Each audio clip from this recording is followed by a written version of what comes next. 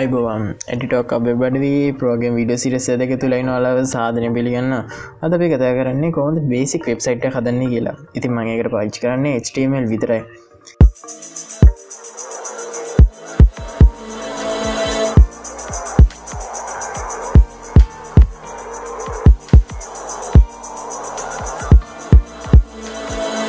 ඉතින් මට මේක කරන්න උමනා වෙන softwares දෙකක්.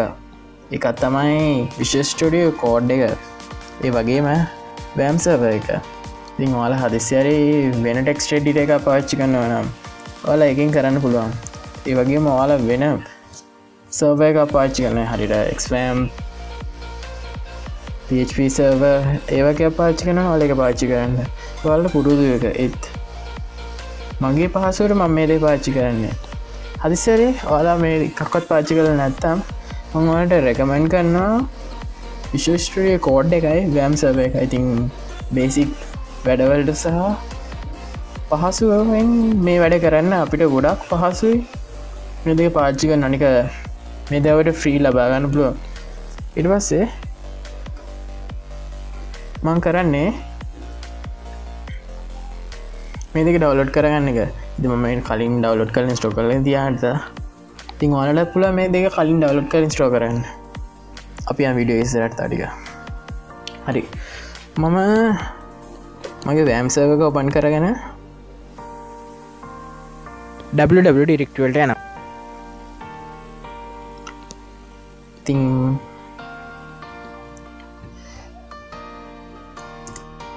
මම ඒකේ CMD එක open කරගත්තා. ඉතින් ඔයාලා පහසෙන් ඔයාලට පුළුවන් පාවිච්චි කරන්න ඔයාලගේ user GUI එක. ඊට පස්සේ මම මේක කරගන්න ෆෝල්ඩර් එක test app 7 කියලා. ඔව් මම කලින් හදාගෙන තිබ්බා. ඊට පස්සේ මම ඒක open කරගන්නවා. ඊට පස්සේ මම ඒක මගේ favorite text editor එකෙන් open කරගන්නවා. ඒ කියන්නේ Visual Studio Code එක. ඊට පස්සේ ඒක open වෙනකොට ඔයාලට පුළුවන් ද බලාගන්න his folder එක. ඊට පස්සේ මම මේක හදාගන්නවා new file එකක් index.html කියලා. ඊට පස්සේ ඒක මේක වෙනකොට ඒක his file එක. ඉතින් මම මේකේ ගහනවා hi YouTube. මම සේව් කරලා මගේ බ්‍රවුසර් එකේ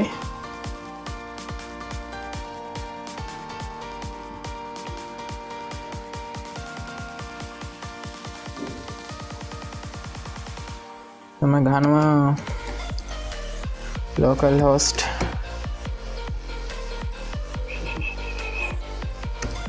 /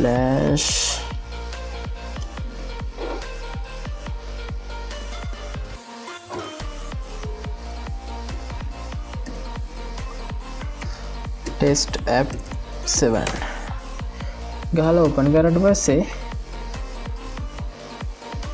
මට එනවා මම අර type කරපු hi YouTube. ඉතින් මේකට තමයි basic HTML site එක නෙමෙයි basic website එකක් කියන්න පුළුවන් අපිට. ඒත් මේක නෙමෙයි website එකක් කියන්නේ. මම මේකේ HTML එක ලියා ගන්නවා. ඊට පස්සේ ඒක මම style sheet එක link කරන් තිනවා, JS එක link කරන් ඉන්නවා. ඊට පස්සේ මම කරන්නේ මගේ page එකට title එකක් දෙන එක.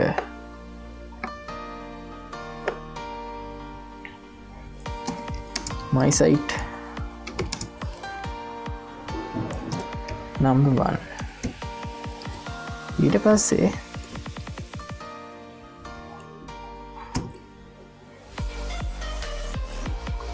මම මේකට දෙනවා ISIL වගේම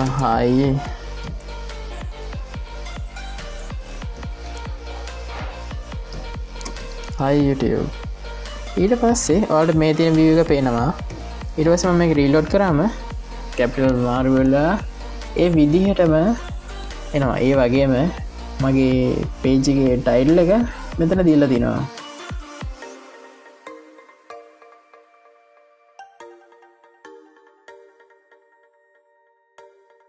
ඊට පස්සේ මං කරන්නේ මගේ මේ වෙබ්සයිට් එකේ ලියාගත්තු මේ වචනෙට h1 එකක් ඇතුළට දානවා. ඒ කියන්නේ header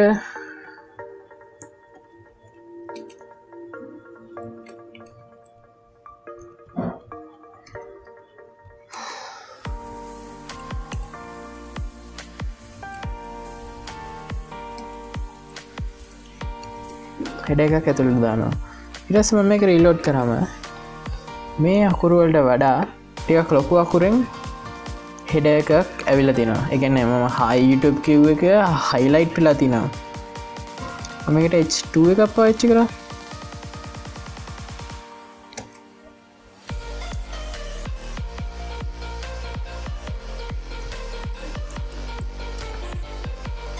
ඒ වගේම h3 එකක්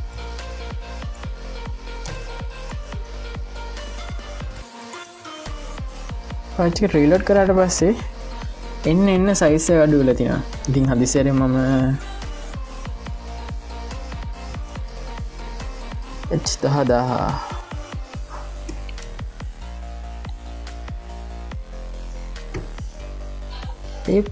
ඒක අර පරණ එක වගේනේ.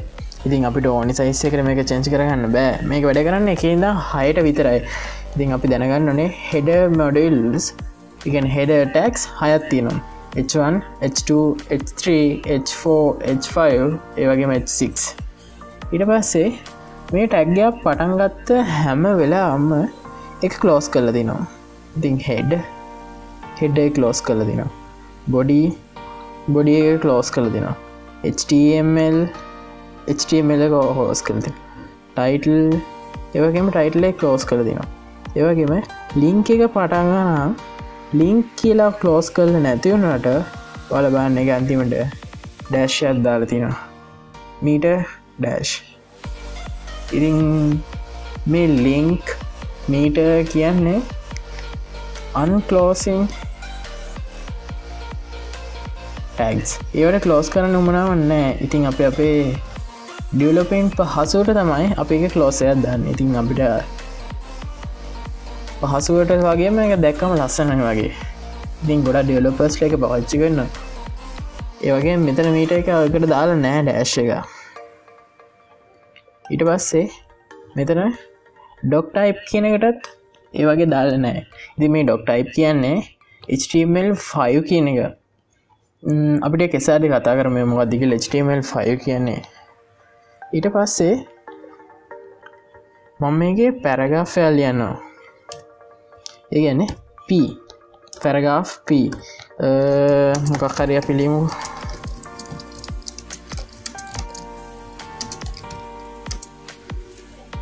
ඊළඟ මම ඒක සේව් කරලා රීලෝඩ් කරනවා.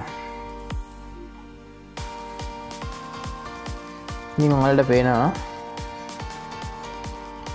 ඒක වැටලා දිනාලා ඉස්සෙල්ල විදිහටම. ඉතින් මම paragraph එක දැම්මොත් අප මේකම පේස් කරන්නකෝ.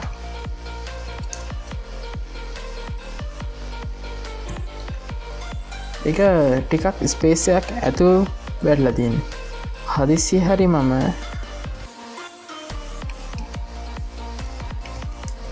මේ ටික මෙහෙම දැම්මනම් මොකක් වේද? මේ වගේ ස්පේස් එකලා වැටේද? ටන්ටනා ඒක ඇවිල්ලා තියෙන්නේ එක පේලියට ලියවිලා. ඉතින් මම මේක ලිව්වේ පේලි 3කට. අපි දැනගන්න ඕනේ තවත් කාරණයක් තියෙනවා වෙබ් ඩිසයිනින් වල. මේ අපි ටැග්ස් ලියන්නේ ලස්සනටවත් වෙන කිසිම දෙයකට නෙමෙයි. අපි මේ ටැග්ස් ලියලා කරන්නේ වෙබ් බ්‍රවුසර් එකට කමාන්ඩ් දෙන එක. ඉතින් මේ ටැග් එක එකම අරමුණ කිව්වොත් මං නිවැරදි. ඉතින් ඊට පස්සේ ඉතින් මේ ටික අයින් කරලා දානවා. මට ඕනි මේ ටික ලියන්න ඉඩ තිය. ඉතින් මං එකට කරන්නේ මෙතන ලියනවා br tag එක. ඒ කියන්නේ break එක. දැන් බලමු. රීලෝඩ්. දැන් අපිට එක පේලි තුනකින් ලියා ගන්න පුළුවන්. ඊට පස්සේ මට ඕනේ මේ හෙඩර් එක ලියුවට පස්සේ ඉරක් ගහගන්න මුළු පේලියට. ඉතින් මම ඒකට කරන්නේ HR tag එක.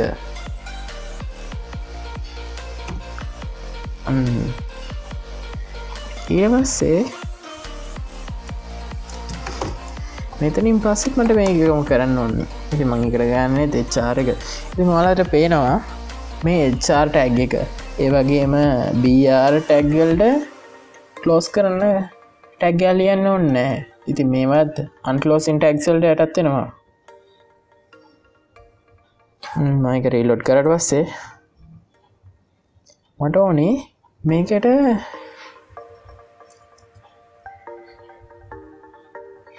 unloaded list එක ලියගෙන UL කියලා පටන් අරන් ඒක ඇතුලේ LI කියලා ලියනවා. ඊට පස්සේ මම මේක ලියනවා hello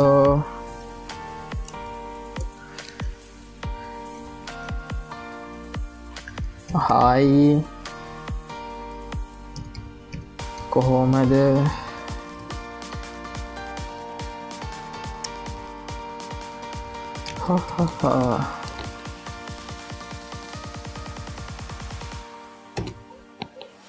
ඒව වැටෙන්නේ මේ වගේම ඩොට් එකකින්. අබ්බලමු කොහොමද මේ ඩොට් එක වෙනස් කරන්න කියලා ඉස්සරහට ගියාම. ඊට පස්සේ මට ඕනේ නම්බර්ස් ටික ලියන්න. ඉතින් මම මේ විදිහට ලියාගෙන මේ ටිකම නම්බර්ස් ඇතුලේ ලියා ගන්නවා. OL ඒ වගේම ඇතුලේ LI. UL එකේත් අපි ලිව්වා ඇතුලේ LI. සේව් කරලා එතකොට තියෙන්නේ ඉලක්කම්. අබ්බලමු ඉස්සරහදී ඉලක්කම් වෙනුවට මේකට රෝම ඉලක්කම් ඒ වගේම ඉංග්‍රීසි අකුරු සිංහල අකුරු යොදාගන්නේ කොහොමද කියලා. ඊට පස්සේ මට ඉමේජ් එකක් දාගන්න ඕනේ. ඉතින් මම ඉමේජ් කියලා ටයිප් කරලා SRC එක ලියනවා. ඉතින් මම මේකට ඉමේජ් එකක් දාගෙන නැහැ. මට ඕනේ ඉමේජ් එකක් ගන්න. මං යනවා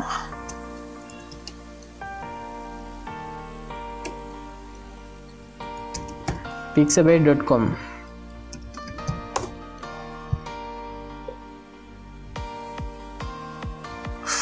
sorry pixabay. ඉතින් ඔයාලට පුළුවන් ගොඩක් quality photos මේකෙන් ගන්න.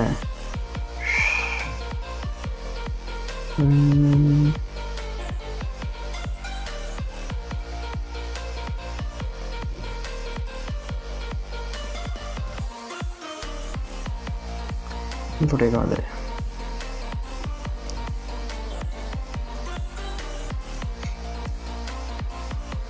දැන් මෙතනින් ෆ්‍රී ඩවුන්ලෝඩ් කරන්න පුළුවන්.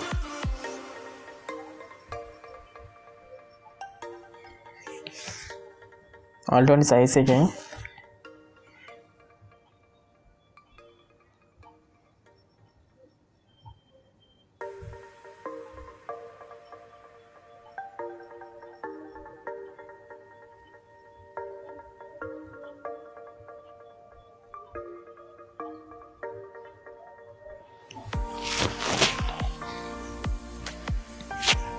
එක ඩවුන්ලෝඩ් වෙනකොට ඔයාලගේ වෙබ්සයිට් එකේ ඕපන් කරපු ෆෝල්ඩර් එක ගිහිල්ලා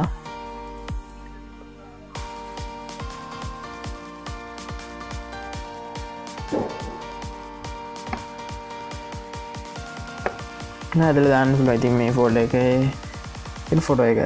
ඊට පස්සේ මේ ලිව්ව SRC එකේ ඔයාලට ඒකේ නම ටයිප් කරාට පස්සේ මේ දිරෙනවා. ඊට මම මේක සේව් කරලා අපේ පේජ් එක රීලෝඩ් කරාම ඔයාලට පුළුවන් මේ ෆොටෝ එක බලා ගන්න. ඒ වගේම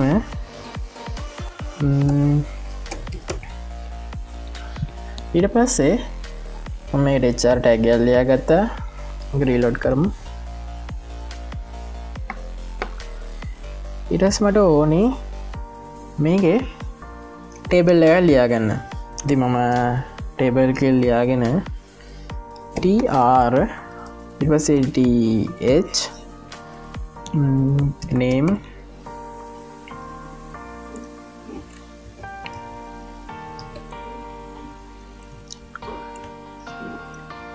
age title ඊටසේ ITR එක ලියා ගන්න නෑ මම මේක සේව් කරලා රීලෝඩ් කරන්න page එක ඔයාලට පුළුවන් බලා ගන්න මේක එක දිගට වැටලා තිනවා ඊට පස්සේ මේක ITR එක ලියාගෙන TD කියලා මේ පාර ඊපස්සේ ලියන්නම් මාලින්ද TD 19යි TD admin ඊට පස්සේ මම මේ page එක රීලෝඩ් කරලා පස්සේ ඒක මේ එක පිළිවෙලටම ලස්සනට වෙලා තිනවා ඉතින් මේ බලන්න මම මේ name queue එකට යටින් තමයි තියෙන්නේ මාලින්ද ඊපස්සේ edge එකට යටින් තමයි edge එක වෙලා තියෙන්නේ title එකට යටින් title එක වැටෙනවා ඔව් මේ table එකේ ලියද්දි අපි ලියන්නේ මේ විදිහට එතකොට මේකේ structured එක තමයි table tr කියන්නේ table එකේ rows පටන් අරගෙන ඒකේ table header එක දෙන්න කියලා name අනිත් එක age අනිත් එක තමයි title අනිත් එක තමයි I table row එක පටන් ගන්න table එකේ data එක වෙන්න කියලා දීලා තිනවා මාලින්ද age එක ඒ වගේම title එක ඊට පස්සේ අපි මේකේ pages rows වැඩි කරොත්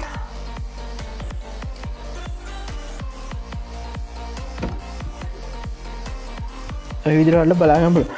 හදිස්සිය ඔයාලා හිතුවොත් මෙහෙම එකක් දාලා අපි එතනින් මම තව TD එකක් දාලා නම් කියලා ලියලා සේව් කරා. ඔයාලා හිතන්නේ මේක වැඩ කරයිද? ටන්ටනා ඒක නන් කියන එක වෙනම රෝ එකක් ඉදිරියට සිලෙක්ට් වෙනවා. එයි එහෙම උනේ මම මේකට ටයිටල් එකක් දීලා තිබ්බේ නැතුණාට කියන්නේ හෙඩර් එකක් දීලා තිබ්බේ නැතුණාට එයා ඒක වෙනම කොලම් එකක් විදිහට කෝල් කරගත්තා. ඊට පස්සේ අපි බලමු attributes පාවිච්චි කරන්න කියලා කොහොමද කියලා. අපි බලමු කොහොමද attributes පාවිච්චි කරන්න කියලා. ඉදිරි වීඩියෝ එකේදී. ඉතින් මේ වීඩියෝ එකේදී මම මේ කතා කරපු ටික ඇති කියලා හොඳටම හිතෙනවා. ඉතින් ඔයාලට තේරෙයි. ඔයාලා මේ දේ කරලා බලන්න. ඒ වගේම ඉතින් පළවෙනි වීඩියෝ ඩිස්ක්‍රිප්ෂන් එකේ තියෙනවා PDF ෆයිල් එක ගැන ලින්ක් එකක්. ඒකෙන් ඔයාලට පුළුවන් දැනගන්න තවත් HTML tags ඒ වගේම කොහොමද මේවා පහරියටම පාවිච්චි කරන්නේ තව විදිහට. ඉතින් මේ විදිහට මෙච්චරයි. ඉතින් අපි ඉදිරි වීඩියෝ එකදී හම්බෙමු. ඉතින් ඔයාලා මේ වීඩියෝ එක බැලුවේ අපේ වීඩියෝ channel එක subscribe කරලා නැත්නම් subscribe කරන්න බලලා තියෙන subscribe button එක. ඒ වගේම bell එක click කරලා අපේ එන අලුත් videos වල notification ලබා ගන්න. ඉතින් bye. Thank you for watching. Have a nice life.